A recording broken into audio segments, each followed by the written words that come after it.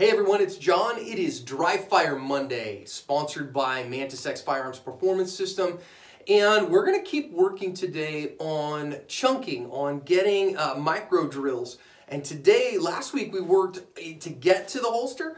And now we're going to work out of the holster to continue to build our draw stroke one micro drill at a time. Whether in dry fire or in live fire, the Mantis Firearms training system really helps you to get better every day with your defensive shooting. I use mine all the time. So let's start by remembering what we did last week. If you didn't catch us last week, you want to kind of catch up, right? So all we were doing last week is we were standing here, whether we're in a defensive fence, which I really like a defensive fence, or we're hands down at our sides or whatever, and we're bringing the cover garment up and out, which again, I am indexing my pinky finger on my sternum. So I'm indexing pinky finger on sternum because I have a habit of coming up too high. I have a habit of coming up here and then tossing my shirt. So instead, we're working this week coming up to the sternum and getting the grip on the gun. I want to mention just a little bit about that, right? So for a beginning shooter, I am going to say your thumb drives behind the gun and you get a full firing grip on the gun. That is what a beginning shooter needs to do, because for a beginning shooter, for somebody who is just working on the draw, somebody who is learning new things, you do not want to be messing around with changing your grip at all once your dominant hand is on the gun.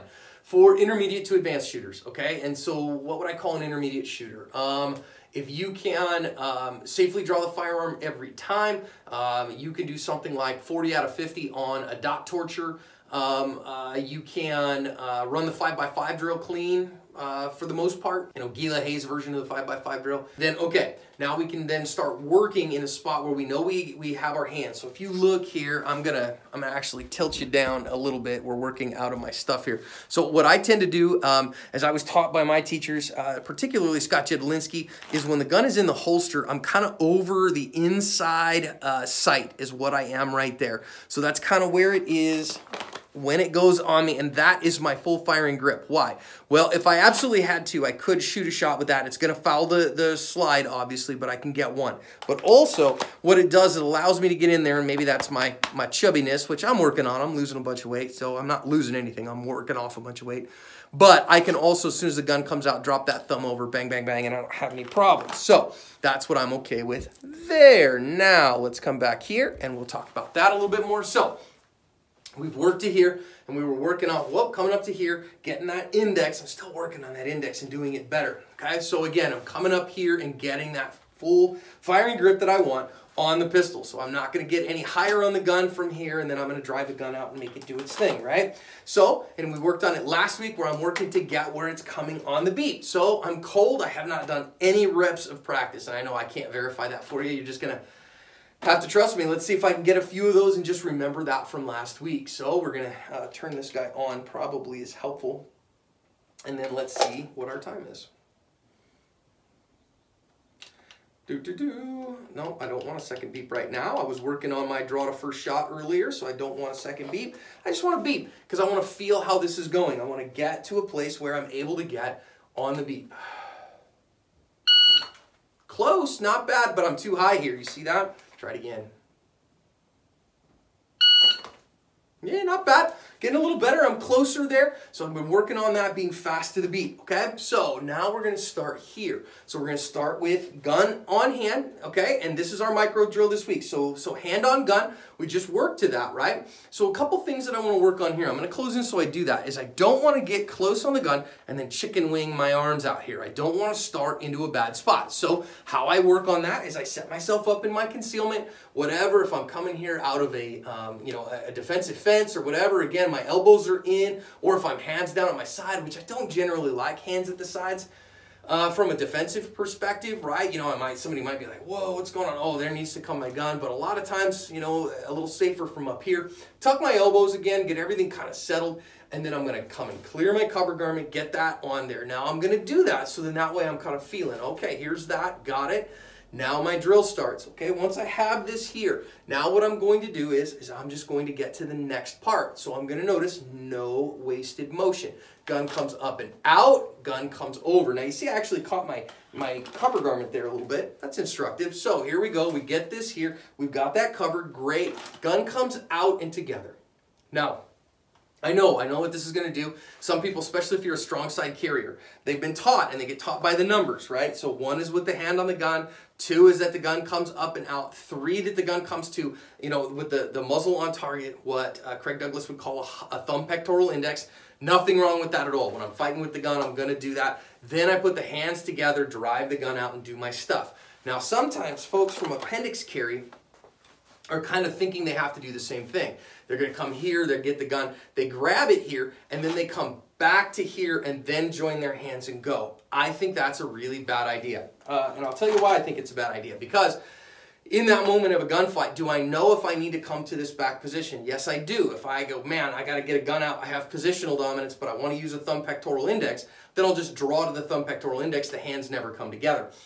And say, if I'm on the side here and I go, nope, I'm going to be able to see my sights, I need to shoot somebody who is more than 2 arm lengths away, well then in that moment I'm just going to draw the gun and drive it out. I'm not going to draw the gun, come here, then join. I'm going to pull that cover garment, I'm probably around here, pull this over the top, get the gun out, push the hands together and go. I'm not going to think about, did I come back to a thumb pectoral index? And so likewise, if I'm appendix carrying here, I come up here. Now here's the thing, I'm not coming back up here and setting and driving. What I'm doing is I think about it more like a J. And so from here, I get that, get the gun up, and then it comes up as it gets moving. Well, that's what I wanted to do. So, okay.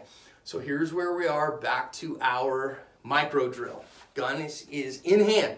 Great, everything is ready. Now all I'm going to do is I'm going to draw the pistol, let go of my cover garment when the pistol comes up, and join my hands together in their natural position. Let's talk for a minute about where my natural position is, right? So here it is, and you can probably do it with me. I do this all the time in my classes, and people either usually think I'm an idiot or they chuckle. And here's how I know where my hands join. Ready?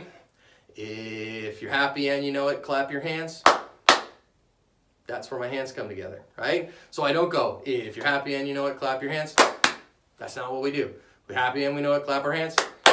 We don't do that, right? Where your natural inclination is your elbows get kind of tucked to your side. Guess what? It's right where we started here. We go get the gun here, hands are here. If I'm happy and I know it, clap my hands, clap, clap. That's where my hands like to join, right? So, if I'm here, where do my hands come together? Gun comes out, hands join together. If I'm happy and I know it, I clap my hands, drive the gun up, and do my thing. This is the shortest path. Now, I get it. You're going to get taught sometimes that we come up high and then drive in an L. We come up and over. And there are times where that can be important. If I'm covering, if I'm behind low cover or something like that. I think that's contextual, though. So again, in my general CCW world, I'm not a cop drawing a gun from a duty holster from behind cover and those kind of things. In a general sense, if I have the space in front of me to drive the gun out in front of me, I'm going to get the gun, drive it up, and go to work. That's what I'm going to do. So that's where I'm going to join my hands. So let's think about this. I've pulled my cover garment and it is up here to my sternum. All right, fine. I like grabbing a handful at the belly button. You guys know that? We're kind of right at the top of the gun. If you think my belly button's like right here, so the gun is close to that, and I'll grab and pull up. That clears all the cover garment out of the way. And this shirt's actually too big for me now. Thank you, Jesus, right? So instead of a 2XL, which is this shirt, I should be in an XL now because I got too much shirt. So this is too much cover garment for me, but it's the one that Mantis sent me. Forgive me, right? We'll figure that out again later. But, all right, so again, I'm going to go ahead here and come and grab, get a hold of this gun. Now I'm in my spot, and all I'm going to do at the start is I'm going to get out and push. Great, got it. Now I can go to there if I want to, but I don't have to. That's not the drill. Safely put the gun away. Leave my hand on it. Okay, all right, take it off, get that grip again, feel good. This is where I'm starting. My elbows are tucked. Everything's good. Now when it's time and I go, get the gun out and get it in hand. Great, drive the gun out and do my thing is what I'll end up doing there. So, okay, cool. Now once again, I'm going to grab everything, set everything up. Great, I'm right here. Feel good about that. All I'm going to do is get the gun out and put it in hand. Great. Now here's the fun part of that. If, God forbid, I had to, I've seen this in a couple of the narrated videos that you see people stick guns out too far in front of people. If I'm here and I hear, can I shoot somebody from here? Of course I can. Bang, bang, bang. I can do everything I need to for somebody that's at an arm length or less. Right here, no problem. So this is a great shooting position. I have anchored elbows, and so I've got good recoil control from here, and I can run this gun pretty hard from here if I need to. So put the gun away again, set everything up, get hand on gun. Okay, good. Now, once I start getting after it, I can start doing it a little bit faster. So here's what I've got. Now here's kind of the way that I'm going to do that. I'm going to set that, get that. Okay, good. Now what am I adding here? I'm just adding a little bit of speed. I'm just adding a little bit of, I have to really kind of get after it because I've got my hand on the gun, and then I'm going to push a little bit, because here's the thing. If I really want to move fast, when I get the hand on gun, it's going to kind of bounce out of the holster. So I get a little pressure on the gun, push this. Good, got it in a good spot. That's exactly what I want.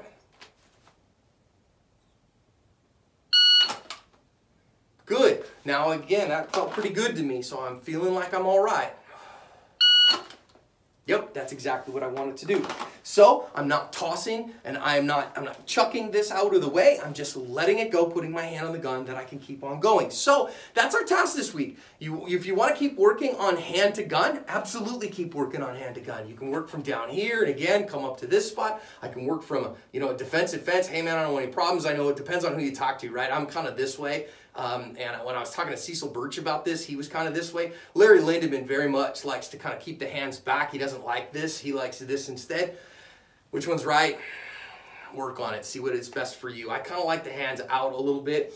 And so, hey man, I don't want any problems with you or whatever. Time to go get the gun. I'm here. Now I can shoot and I can do everything I need to. So my recommendation to you, 200 reps of dry fire in that this week. And then if you can get to a live fire, range later, you can work on shooting from this compressed ready position at short distances, say, 2 yards and in, and keep going from there. So many thanks to Mantis. This wasn't a Mantis-centered lesson today, because we're not pulling the trigger and doing those kinds of things, but these kind of drills will make you faster so that when we do get to those things, you are ready to go and you're quick. God bless you, everybody. Have a great week.